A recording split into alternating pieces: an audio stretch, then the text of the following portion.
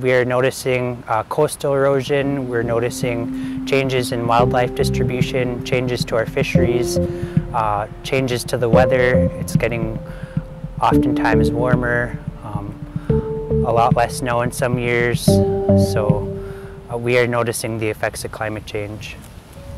My name is Werner Wilson. I'm from Dillingham, Alaska, and I work for the Bristol Bay Native Association.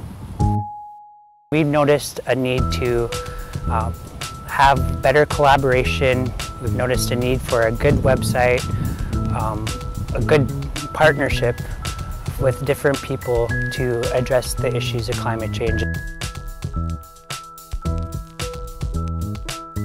It's our partners, it's our friends that we work together with to help people adapt to climate change and other issues and resources in Alaska. We are friends, we are neighbors, and we are professionals looking to help people come up with a way to adapt to climate change.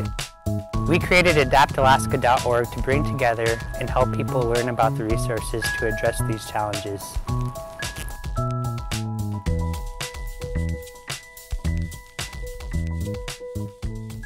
A real important thing is definitely collaboration and working together and understanding that the people who are being affected really need that information.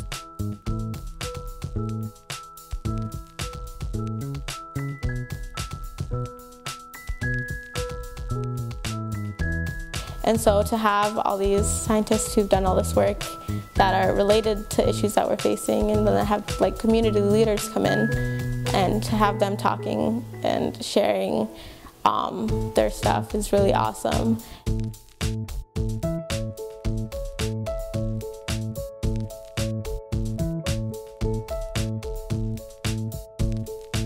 But when you're talking about a community, when you're talking about a region, you're going to have all the people that live in that community or live in that region working together on the same page, walking the same walk, talking the same talk, and understanding that there is something good at the end of it that's going to be benefiting their future generations too.